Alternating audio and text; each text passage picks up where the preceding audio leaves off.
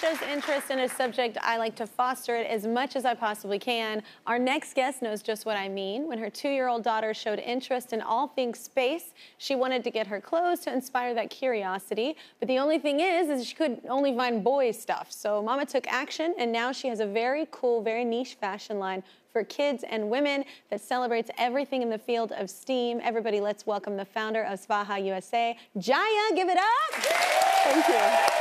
Thank you for having me. Thank you for coming on. And it's a brilliant idea. So how did this all start? A few years ago, I had decided I wanted to take a break from my professional career, and I wanted to stay at home to take care of my kids and spend time with them. Luckily for me, I had the Air and Space Museum close to my house, and I decided I was going to take them as many times as I possibly could because they loved going there. And so when we went there, my daughter saw the space shuttle, and she said, I want to grow up to be an astronaut. And she said, but you know what, Mama? I have decided I'm only going to wear space-themed clothing, and I'm going to only wear things with astronauts, space shuttles, and all of that. I said, sure, no problem. You know, I was like, sure, why not? No, kids get into something and they dive all in. Exactly. They want everything that. So I go shopping with her, and I look, there is nothing space-related or even science-related for girls. And then I finally found them in the boys' department.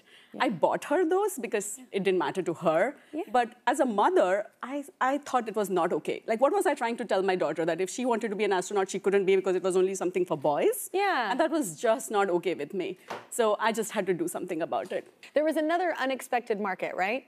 Yes. So when I launched this kids line, all of a sudden I had so many adults reaching out to me, women, parents who said that, hey, I love dinosaurs growing up, but I could never find clothes that had dinosaurs in it. But you know, it's never too late. I want to wear dinosaurs right now. And then there were teachers who wanted to wear clothes that show their interest, like something with science experiment or something with coding. So that's when I launched the Kickstarter campaign for adults, and it got funded in just 2 days. That's incredible. Obviously, the demand was there. So tell us about the feedback that you've gotten. Oh, I get letters from teachers on a regular basis because they come and tell me, you know something, I love it that I can show my passion for what I teach through my clothes, right? So all my designs are STEAM themed, which is science, technology, engineering, art, and math.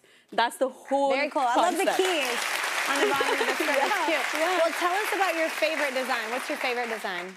So I have so many favorites. This is you too, right? We were talking about the break. That's so cute. It's a rainbow constellation that glows in the dark.